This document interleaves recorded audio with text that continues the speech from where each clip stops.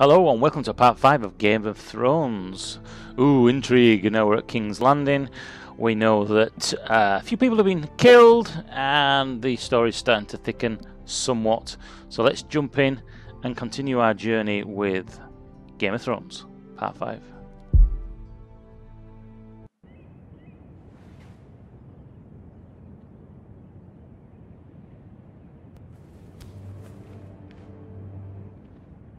You'll be fine. I know you will. You may feel one thing, but you must say another.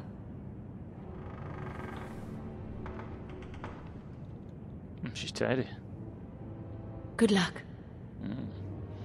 Yeah, baby.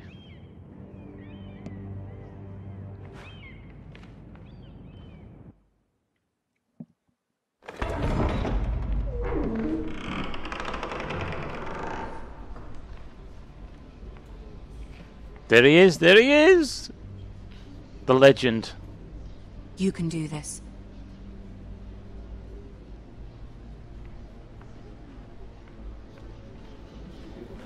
Little Dunkers, little Peter Dunkers. Why are they all looking at me like that? I'm hot, I know. Ah, Lady Marjorie. Aren't you looking lovely this evening? Lord Tyrion. Your Grace? With your permission, allow me to introduce Lady Mira of House Forrester.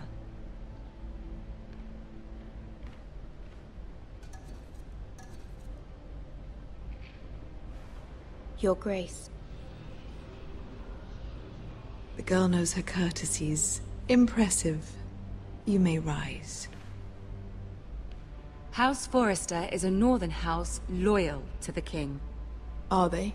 I beg your pardon, Your Grace. I wasn't talking to you. I want to hear from the girl. Is your family loyal to the king? Perhaps you should ask the new Lord Forrester. He's not here, is he? She is. House Forrester's loyalty to the crown never wavers, Your Grace. I see. And yet... For centuries, the Forresters have been loyal bannermen to House Stark. A house of traitors. They were the Wardens of the North. We all served at the pleasure of the king. Clever girl. Perhaps too clever for her own good. The girl did say their loyalty was unwavering. She has a talent for equivocation, yet I question what she really thinks. Is your house willing to swear fealty to your new liege lord, Roose Bolton? Roose Bolton also served the Starks, Your Grace. And proved his loyalty to the crown by bringing their house to a swift and sudden end.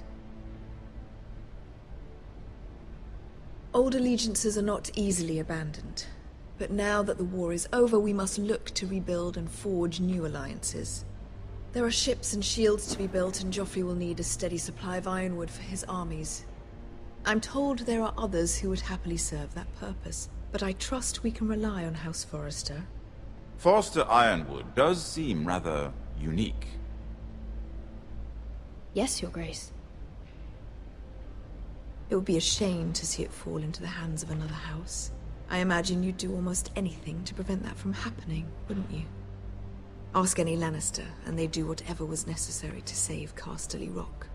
It would be unfortunate to see another house lay claim to what's yours. I won't dishonor myself, Your Grace. I see. What would you have the girl do, Cersei? It's not as if she fought beside the Starks, wielding a battle axe for the Northern Army. It raises an interesting question, I suppose. Can we truly blame those who end up on the wrong side of the war? Our dear Marjorie here was betrothed to Renly Baratheon on the false assumption that he would one day rule the Seven Kingdoms. Can we fault her for her mistake? Should she be held accountable? She was just following her heart, Your Grace. And the very same heart so quickly led her to my son. If there's a point to this, I hope you find it quickly. Loyalty can be such a hard thing to define. This city alone is filled with all sorts of ambitious opportunists looking to reinvent themselves, pretending to be something they're not. Who knows what lurks within their hearts? You are a girl from the north, here in service to Lady Marjorie. One can only assume her interests are yours.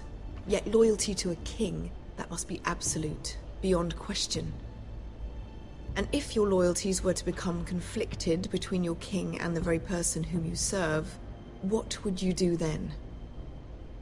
I'm sure she would... Let the girl answer the question. Go on. The king, of course. Well said. I was beginning to worry you didn't have your priorities straight. She is a threat to the crown, isn't she? The most dangerous handmaiden in all of King's Landing. I'm not quite sure what to make of her. Not surprising, I suppose, for a northern girl, but not very encouraging either. I'd like a word with you, if I may. Of course, Your Grace.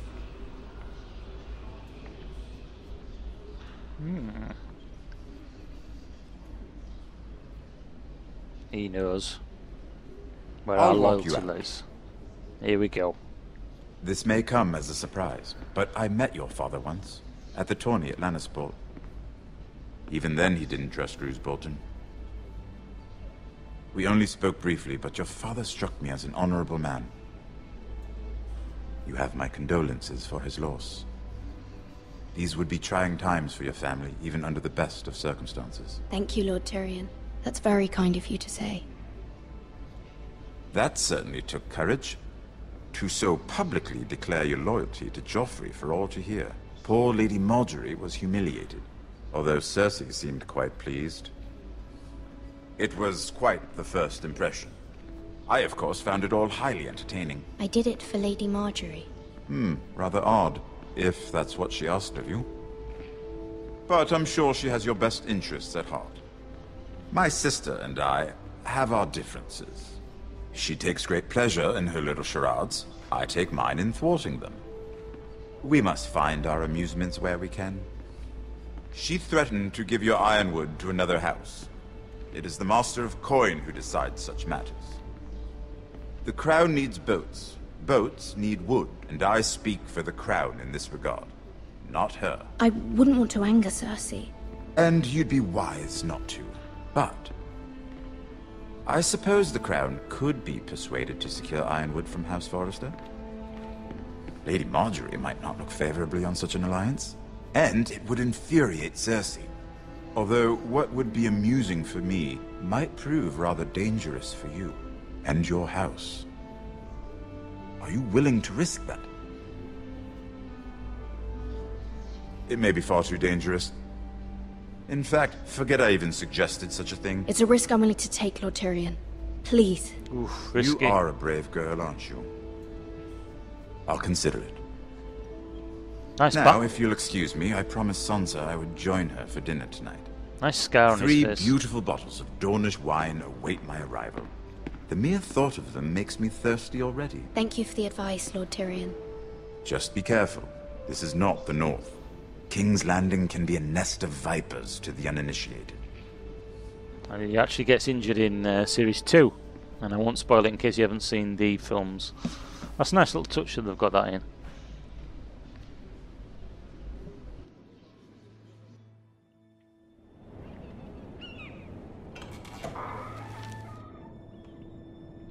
Mira, I was worried.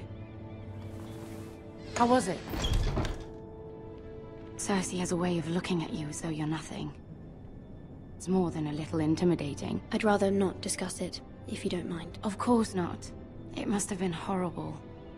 But at least it's over now. Lady Marjorie has spent the entire day working on seating arrangements for the wedding. Of course, you and I are seated way at the back. Here with the 4th cousins and the 9th-born sons. Ah, Sir Jaime. I wouldn't mind tarnishing that white cloak of his. Sarah! What? It's true. And Oberyn Martell, the Red Viper. I'm told he has a paramour. Put it back. We're just having a bit of fun. That's probably for the best. I've heard he's a bit perverse. Perhaps Lady Marjorie could make the right introductions. Who knows? We might meet our future husbands. I'm here. Although, marrying a king, I can only imagine what that would be like.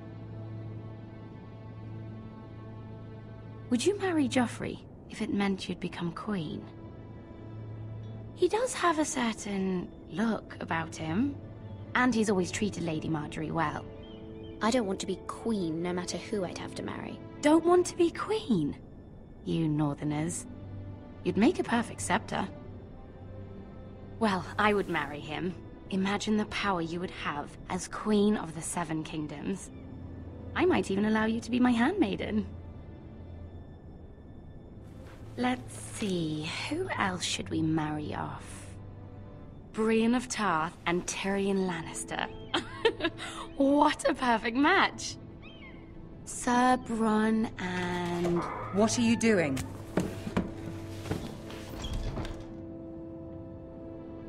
Well? We're sorry, my lady. We were just having fun. This is not a game. It's a battle plan. Allies and enemies can be made with every move. Yet they say it is men who are powerful. The Queen was pleased by your display, Mira. Damn it, she wasn't. I'm just glad it's over. King's Landing can be exhausting sometimes. I don't trust her. There's always someone to please or some perceived slight to smooth over. I fear it will only get worse when I am queen. Once they know your true heart, the lords and ladies will have no choice but to love you. Do you agree?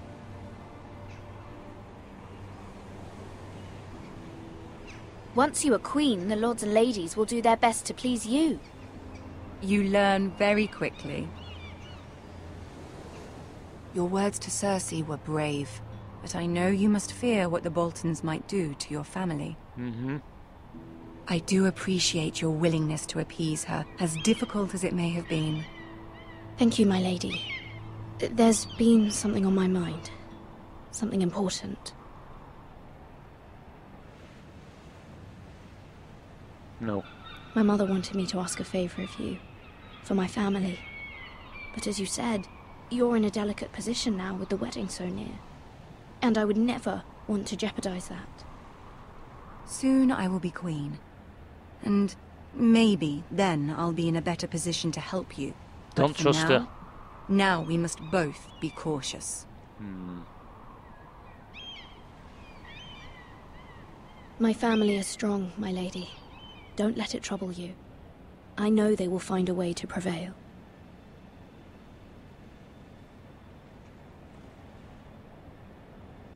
I don't trust her, and she's ginger.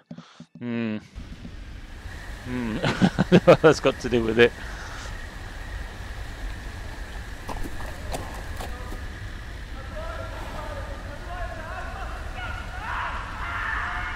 What the hell? Brilliant. Left in the fucking dark woods. Creepy shit going on. Fucking werewolves.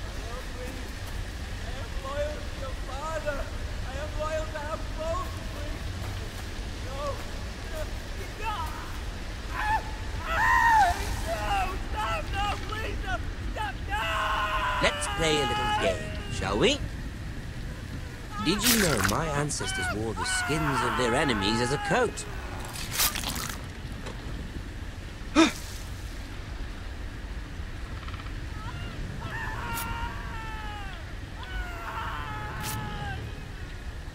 Not my best work, unfortunately. I suppose I have fallen out of practice. But he didn't make it easy, what with all that bloody noise. Like a drowning cat. I thought he'd never stop. As my father likes to say, a naked man holds few secrets. But the flayed man holds none. Pity he didn't know your father is the Warden of the North. He does now. How much further is it to these Forresters?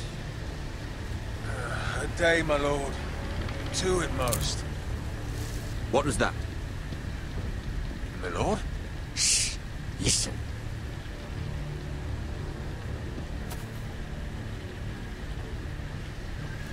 There. Hear that? I know I heard something.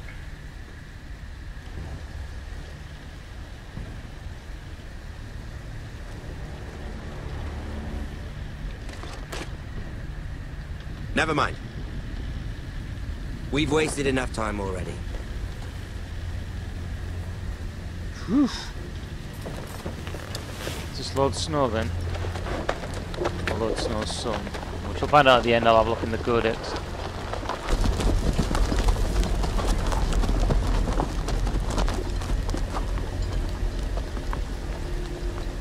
Graphics are really kind of good. I like the stylized way they've done the graphics. It's really impressive.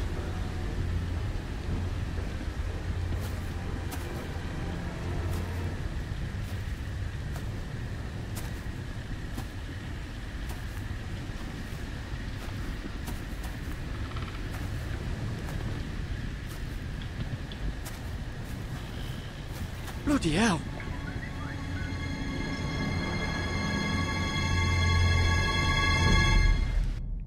That's some fucked up shit, innit?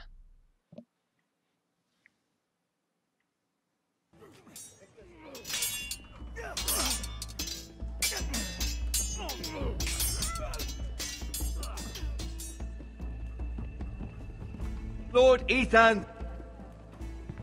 As I was saying, you are young.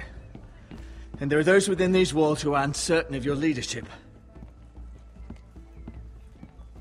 But 300 generations of Forrester lords stand behind you.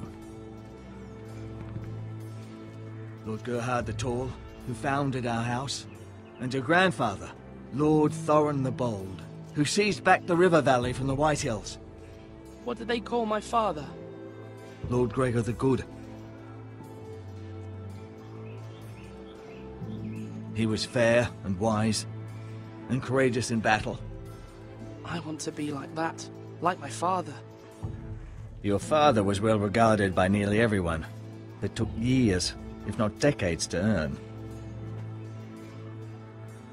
These were your father's people to lead and protect, and now they're yours. But your father did not bear this responsibility alone. He and every Forrester Lord before him chose one man whom they trusted above all others, the Lord Sentinel. Forrester traditions demand that a new Lord Sentinel must be chosen.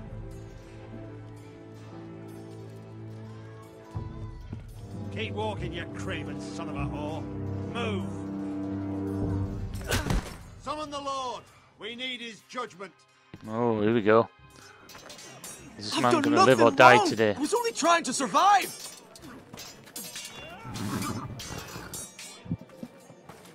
Lord Ethan. Maester. You spoke of judgment, Sir Royland. What judgment is that? This craven is a deserter and a thief. This house is doomed!